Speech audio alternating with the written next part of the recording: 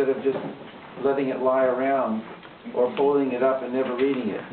If that's going to be the case, so leave it for somebody else. These are not normal things that you find in any bookstore. These are things that are spiritual teachings that I want you to be able to at least read and think about. And if you want, write to me. Is anybody from Queens? Queens? Sort of. I'm going 1 hour. They're out of Queens. Okay, well, let's continue, and then we'll pick up a little later.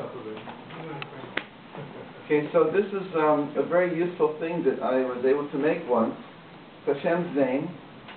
It's not usually seen in a vertical array, usually seen on a page. God's name is spelled Yod, Kei, Vav, Kei. And then we don't even say this name. We only say the name that's here in the bottom. Aleph, Dalet, Nun, Yud, which means Lord, Master, Director. But that Lord, Master, Director, that concept that there's a director who directs the events of history, that directs the events of our lives, as an author. It's a very interesting concept. But that's the bottom of a ladder. This can become the gate to a pathway that leads up to a great palace. And in that palace we have access, through entering that palace, that temple at the top of the mountain, we access the 2 higher levels that are up here. And then we come back down into the lower levels, right back here where we all live. And so whenever you see God's name in the Siddur, in the prayer book, or whatever, it's like what we call an opening to eternity. It's a connection with our source. Because this is the source of the fact that we have a concept called the 5 levels of the soul. The names of them are, from the bottom up, Nefesh, Ruach, Neshama, Chaya, Yechidah. Kabbalists, just like physicists, like to use initials and make acrostics. The acrostic for this is taking the initial of each word and calling it Narnechi. Narnechi. The Ashkenazim call it Naran Chai. They're both correct. The idea being it's just an acrostic, has no word, no meaning of its own. Nefesh, Ruach, Neshama, Chai, Yechidah. The names are significant, what they mean. There's a lot of meaning embedded in Hebrew names and Hebrew words. They make a point by saying they're not synonymous. It's not like they're 2 words for the same thing. There's a hierarchical structure here. That nefesh is that lower extremity of the soul that we've been talking about. And even nefesh has nar-nechi of nefesh. In other words, it's a multiple system. It's a holographic system, or even the detail itself. What happened? Yeah, smoking. Where? The summer's on fire. Okay. So even the detail contains within itself the essence, the microcosm. It is a microcosm of the whole, but from its particular vantage point. Again, like we said before, each one of us is a world, is a temple, a complete miniature of the universe, and yet each one of us is a little piece, a little part of a great temple of consciousness of humankind, of Am Yisrael, and of ultimately the universe. We are the receiving station, right, for godliness. And it's all of us together, there's no one person. Even the Mashiach is not just a teacher. The Mashiach is a lightning rod who will then allow all of us to participate in this concept called Mashiach. It's not a human being. That would be a human being who will attain a certain level, but because that human being has attained that level, it will then flow to all of us. That's why Jeremiah said, "V'lo yilmidu ish et achiv ve'ish et re'ehu." No man will teach his brother or his friend, saying, "Da et Adonai," saying, "Know God."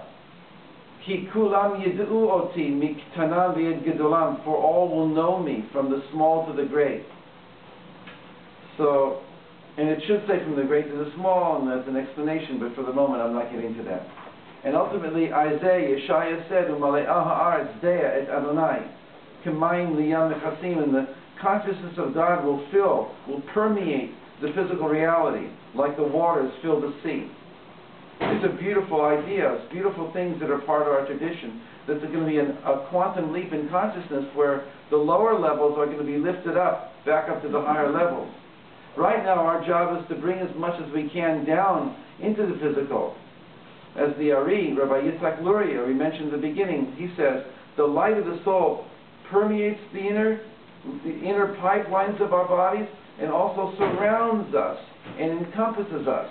The light from the outside permeates us from the outside. The light from the inside permeates us from the inside until eventually the physical matter of our bodies will be permeated from the inside, permeated from the outside, and become truly energized. That's a beautiful concept, that we're being energized from the inside into the out. This 5-level system of soul corresponds to the 5 levels of universe that we speak about in the Kabbalistic system. Again, all of them rooting back into the 5 levels of God's name. We didn't explain it. This is not the time for explanations, but the fact that there's 4 letters here, but with what's called the apex of the Yud. This is the Yud. So the apex of the Yud is considered a level above all the others. The higher you go, the more inclusive they become, so that everything that eventually unfolds down here is up here still. It's already up here in microcosmic form, in DNA sense. And it's even more so even here. So the idea that there's less space taken up here by this than this means that it's more infinite. It's an interesting way to look at things. But the concept of 5 can be gone into. A whole book can be written about why Judaism is into the depths of numbers. And so one of them is the expression of the 5 worlds, the 5 dimensions. And sometimes they are seen as actually a building of many stories, right? But sometimes they are seen in other forms, and there's no one way to see them. My favorite ones are these 2. One is that the higher levels also interpenetrate and come down and become the inner filament of the lower levels, so that when we look at something from the outside, we look at ourselves from the outside, we see only the outside, but the inside level is there. In the sense that you can see 2 people eating, right? They're both eating, but one is eating with thought, and the other is eating thoughtlessly and mindlessly. Well, it's hard to eat mindfully. It's hard. Brachot, blessings, were given to us that we say blessings before and after our food in order that we become mindful.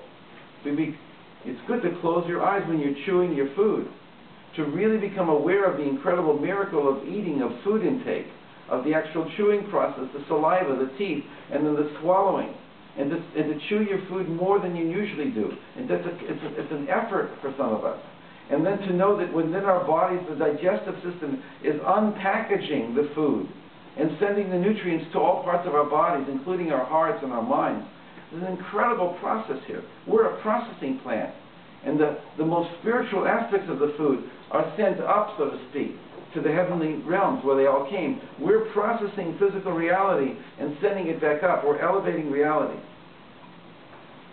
So this idea that the inside level the outside level can become more transparent when we refine ourselves, when we become more mindful that we're not just physical beings, that we can become more spiritual, again, not as a contradiction to our physicality, but become more beautiful in our physicality.